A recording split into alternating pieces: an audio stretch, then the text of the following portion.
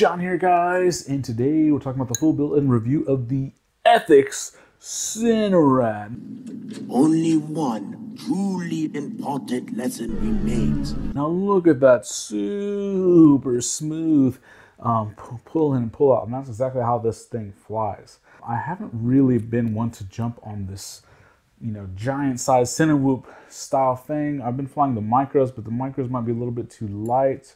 I don't like the way ducks fly particularly well. They do fly smooth, but you get a lot of that prop wash and those weird flight characteristics. And when I saw the design of this that had the guards as opposed to the ducks and would allow you to get much more of a traditional flight. But I'm using these RC InPower 1506 4300 kV, which is an outstanding 4S option. A lot of these are recommending 6S. I really don't quite get that, because you don't really need 6S for something like this that you're going to be flying low and slow and smooth. 6S, in my opinion, is more for racers or freestylers that really like to punch and you want to minimize that battery sag. But if you just want longer flight times, you just need to go up in capacity. So if you wanted to fly longer, just a larger battery. An 850 milliamp is doing me about 4.5 minutes, flying pretty slow and smooth. If you were pushing it, trying to do power moves, you could probably half that easily. With the GoPro Session installed at the front, there's also an 8 mount for this that has the little thing that you screw on. This one, I'm using the little couch that you can print for this. Works really well. And as I noted in the last video, all of these 3D printed parts can be printed at your home for about $3.50 worth of filament cost. Super cheap. I'm also trying out this FPV Cycle Mini Immortal T antenna. I'm going to have another video specifically about that.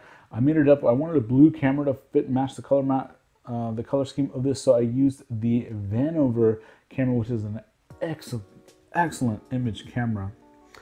And since I'm switching to pretty much all nano size on my racers, I had an availability to use this on this build, and it matches great using the Rush Tank Ultimate VTX that goes all the way up to 800 milliwatts with this little Rush Cherry antenna at the back. Oh man, it looks great.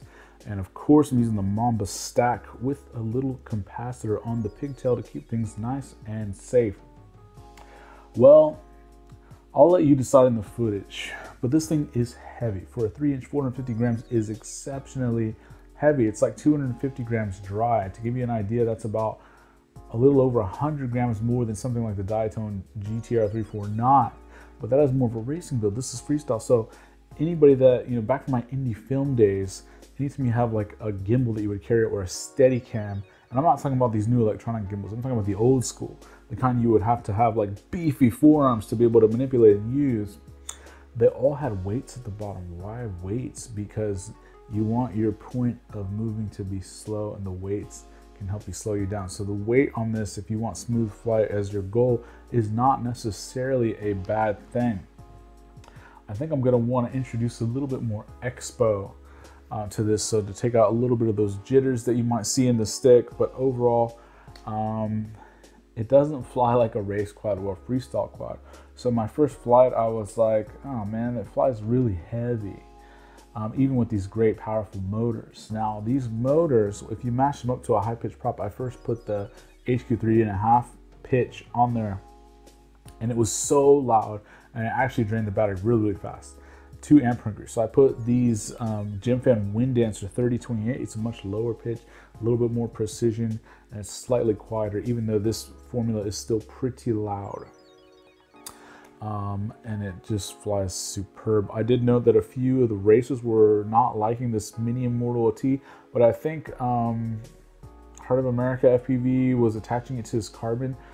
In this build configuration, it goes up inside this TPU away from the carbon, and both of the ends are very easily left untouched by that. So I think this is a better recipe for that. I had no issues with it. I flew a couple hundred yards. I'm going to do some additional testing on a few other builds with this and then make a video about that separately.